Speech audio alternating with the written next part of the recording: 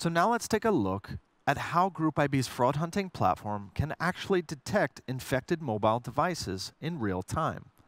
Here you can see an emulated device on the left-hand side of your screen actually logging in to our test banking application. It's important to actually detect emulated devices on your mobile apps because fraudsters will typically use this in the preparation phases in order to test their different tool sets and see if everything's working properly. Here you can see us entering the username and very complex 111 password, as well as selecting the bank and the transfer amounts that we'd like to have, just showing you that everything is working properly. Now jumping in to the fraud hunting platform, we can see how a new detection of emulator device usage was detected, as well as many other details in the fraud hunting platform, such as the user's time zone, user's screen size, different user agents they use, and all of these details and device forensics can be used to actually investigate fraud and see what happened in real time.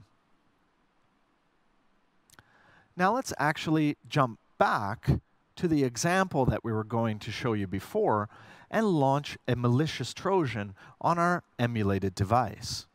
Here you can see we're launching the malicious application on the emulated device, which asks you to launch different security systems. Typically, Android Trojans would like to get access to the administrative level of the specific mobile device so they can conduct other malicious behavior, such as web overlays. Here you can see how Fraud Hunting Platform actually detects this type of emulated user activity, as well as the accessibility services being activated on this particular device. This is the first sign of an infected device in many cases. Now you can actually see a new example if we go back in and launch our legitimate banking application. So going back in, launching the legitimate application, you can now see how the malicious Trojan can act on the emulated device.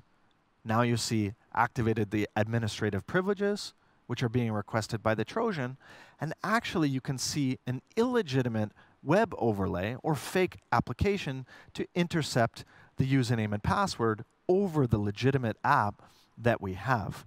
So now let's see how Group IB's fraud hunting platform has detected all of this activity in real time.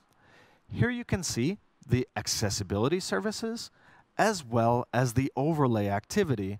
And you can see that this is specifically an activity of a Trojan designed to steal username and password in real time, as well as all of the other device forensics that can be used for investigation.